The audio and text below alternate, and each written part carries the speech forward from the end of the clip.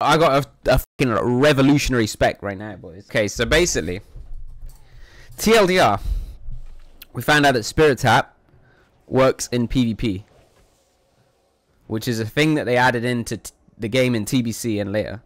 But for some reason, it works on here. So that means that in wild PvP, Spirit Tap is super useful.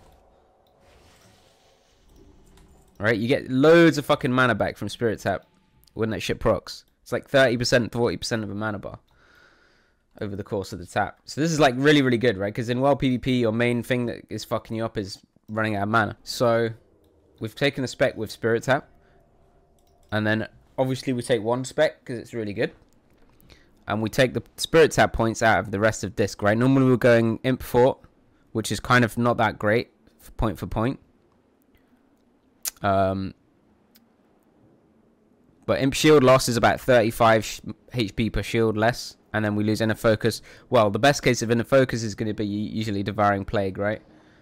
So we save maximum 200 mana a fight. Now, we're gaining maybe like 700-800 mana a fight. So yeah, it's while casting, it's only 50% mana regeneration, but it's still like a lot of mana, right? If you're not casting, it's even more. TLDR, this is giving more mana value than Inner Focus. So we dropped Inner Focus, we dropped our useless point in Imp 4, and we changed the spec a little bit. We still get one spec because it's strong, and we still get Healing Focus because we don't want our penance getting pushed back. Penance is going to be really important for survivability, so we really want this. This is not dodgeable.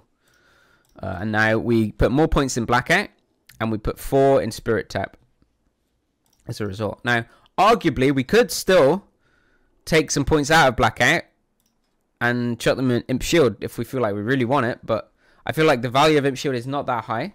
And the main reason you're taking these points is to get to Inner Focus. So we skip the mana requirements and all that stuff. And instead, we just go for pure utility. This is going to be really good on Troll as well, yeah.